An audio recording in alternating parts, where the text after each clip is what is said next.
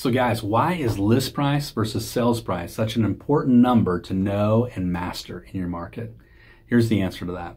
Because with buyers and sellers, they need to understand that when they're making offers, this number will have impact, and when they're accepting offers, this number will have impact. I'm gonna give you an example.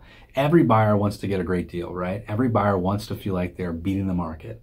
So when we sit with a buyer, we need to educate them about what's happening in the marketplace. For instance, in my market today, sellers are receiving on average 99% of list price. Some are getting much more. They're getting 105 or 106% of list price, but the average in our market is 99%.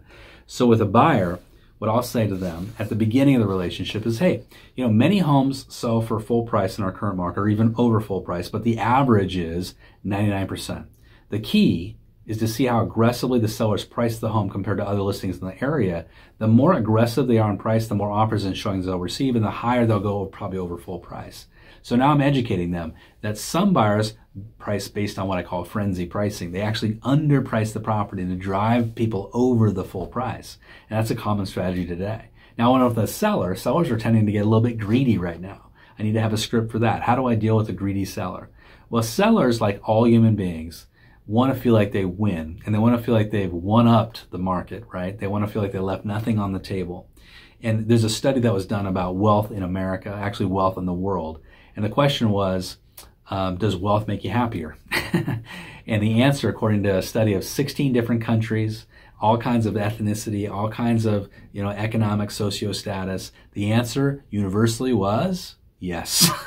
Wealth does make you happier. But it's not what you think. Here's what they meant. They meant, the people being interviewed, that they just wanted to be a little bit wealthier than their neighbor. They didn't need to be super wealthy, just a little bit more than their neighbor, and that would make them feel really good. That's the same with every seller in the marketplace. That's why this number is so powerful.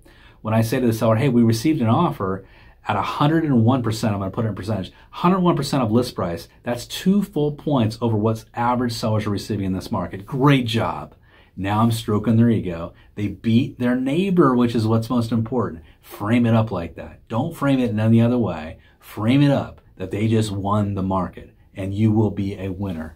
So if you want some more ideas like that, you want to really dive into the market, dive into lead generation, have more listings, have more buyers, receive more referrals, check out our Path Performance Coaching System over at eRealEstateCoach. It's 2 full weeks of coaching, absolutely free, just to come in and test drive the system.